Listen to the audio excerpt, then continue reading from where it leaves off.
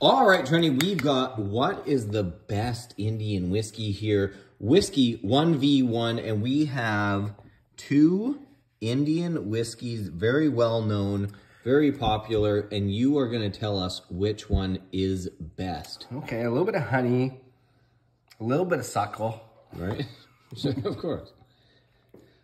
Same, but slightly more,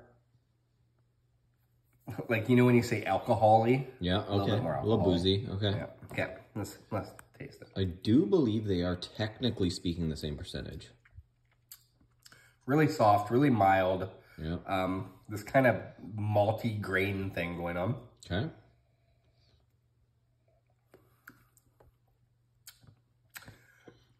This is kind of the same idea, except maybe a little bit more chocolatey, maybe a little bit more, like, subtle. I'm going to just go with this one. This is my favorite. All right, that is your choice. You have chosen Blender's Pride as the best of these two Indian whiskeys. Awesome.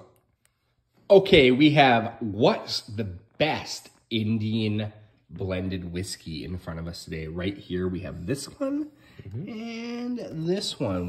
I'm excited for this because this is a question that's been on my mind for a while. Oh, yeah. This one has a little bit of, the first thing that came to mind was some kind of like maple syrup kind of vibe. Oh, wow. And this one is a little bit more of a candy floss kind of an idea. Ooh. I don't know. All right, let's get to tasting them.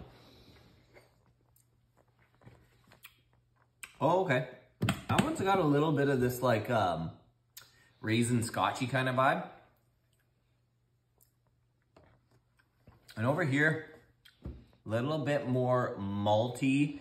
I'm gonna say my first instinct goes with this like raisin scotchy vibe. So this, of these two, this is the best. Fact. And we have in front of you the Blender's Pride. All right. Wow. Okay.